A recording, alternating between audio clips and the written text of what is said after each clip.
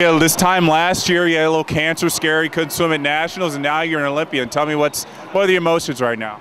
You know, my emotions are kind of coming in check. It's not quite here yet, but a couple days before, like I said to someone else earlier, my knee was giving me a lot of trouble, and I couldn't swim on it just a few days before trials. But I had a lot of people fasting and praying, and just like all over the country and the world, and I just appreciate their support so much, and my knee feels great now, no pain.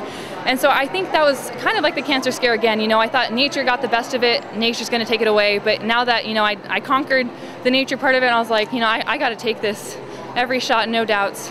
Went out real fast too. Was there a concern that, you know, Rebecca Sony, who was known to be able to close on you, were you worried about her coming up on you? A little bit. You know, I went out fast. I was like, you know, this is your last chance. Just go out. And I knew that I'd be able to at least kind of maintain my speed coming home.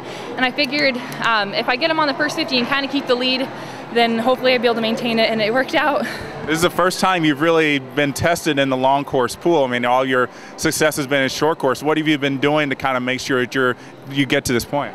Lots of pace and lots of visualization. It really did work, Breeja. Congratulations. Thank you so much. Breeja, a lot of people were picking Rebecca as the winner in that race. Were you going for first, or were you just looking for either of those top two spots? Honestly, I really wanted Rebecca to make it because I really want to get to know her.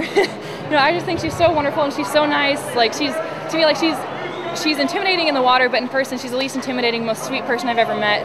And I really wanted her to make the team, and I wanted to be there with her. So I'm really glad that we can join in the 100 breaststroke. Congratulations. Thank you so much.